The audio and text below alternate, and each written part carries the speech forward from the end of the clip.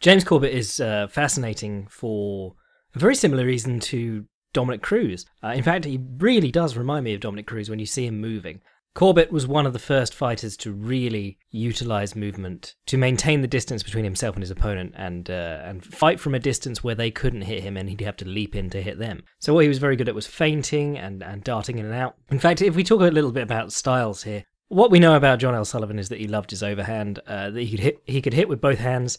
Later, he wrote a column called Jolts with John L., which was absolutely hilarious. Every anecdote ended with a, so I showed him what for, and I had the last laugh. Jim Corbett was much more about footwork, variously called the dancing master and all sorts of things. A lot of people accused him of being a runner later when he'd beaten Sullivan, because Sullivan was the people's hero, even though he'd been out of the ring for 3 years. And most, nowadays we would know that that's a sign that a fighter's probably not going to do great when he gets back in.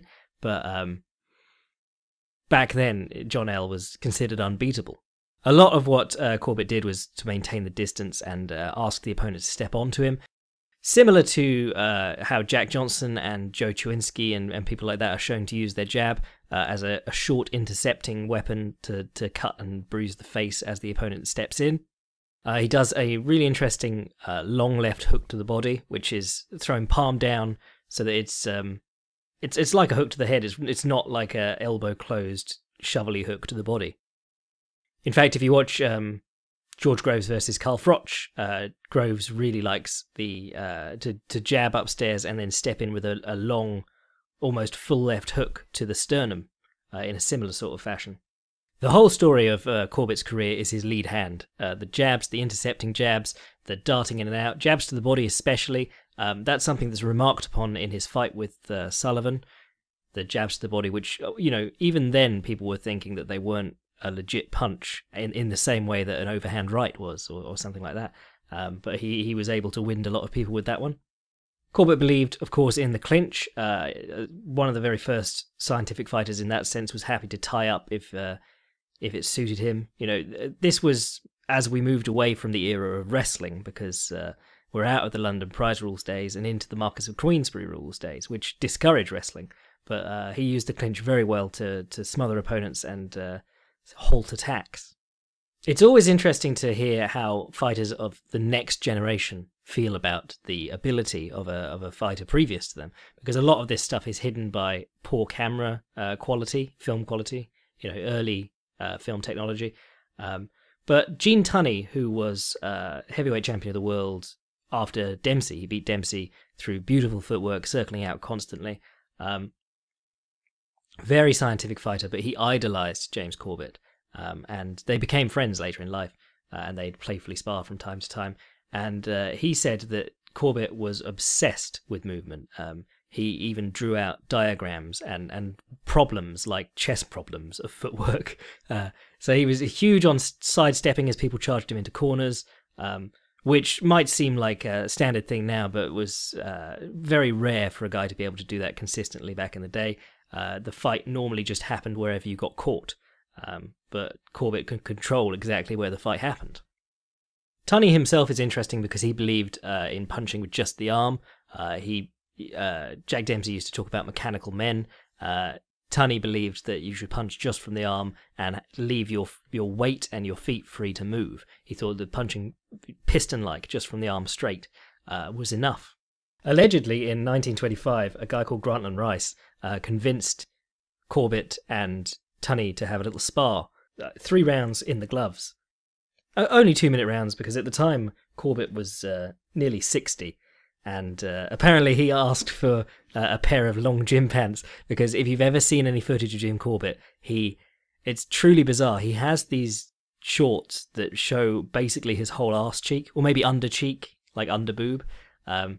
And it's just so strange that these were the days when like a lady's calf was indecent, but James Corbett's dancing around with his arse cheeks hanging out. So he asks for these longer trousers because he's almost 60, and they spar 3 2-minute rounds, and Tunney's words afterwards apparently were, "I honestly think he's better than Benny Leonard. It was the greatest thing I've ever seen in the ring. I learned plenty." Continuing on the style of James Corbett, there's a fantastic clip of him playfully demonstrating techniques with Tunney himself, and he shows a technique in the clinch that Daniel Cormier attempted to use against John Jones, using the overhook and then passing the other wrist to the overhooking hand and freeing the other one hand to hit the head while the other hand ties up both arms. Don't know if he ever pulled it off in a fight, but it was a pretty cool little technique, and it was interesting to see Daniel Cormier attempting it almost successfully against John Jones, of all people. Now, the big punch of the day was the cross counter. I mean, it's still a very dangerous punch, but coming out of the bare knuckle period, you still have people like Joe Gans scoring all their big knockouts with cross counters. Cross counter is the looping right hand across the top of the opponent's jab. You slip to the inside of the jab and you throw the right hand over the top. Jim Corbett loved a very strange punch, which looks absolutely bizarre if you see it on film, which was to slip inside the jab and throw a long uppercut almost from behind him, and try and catch the opponent up inside their jab. And this is recounted in the Bob Fitzsimmons fight. The press are saying that it's a ludicrous uppercut and it's missing by a ridiculous distance, except the one time that he caught Fitzsimmons and split his lips open and cut his tongue.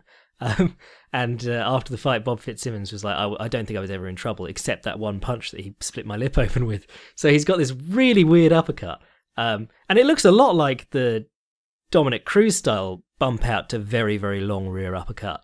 And someone asked me about rear uppercuts on the podcast the other week, and I just said don't.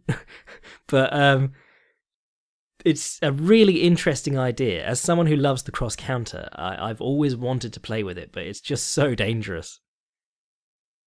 So Corbett didn't come out of nowhere. He ran through some of the best fighters of his day. He beat Joe Chowinski, who we're going to talk about a lot more in the Jack Johnson episode we do next. And there's a really interesting little bit of sparring between him and Jim Jeffries that I want to touch on.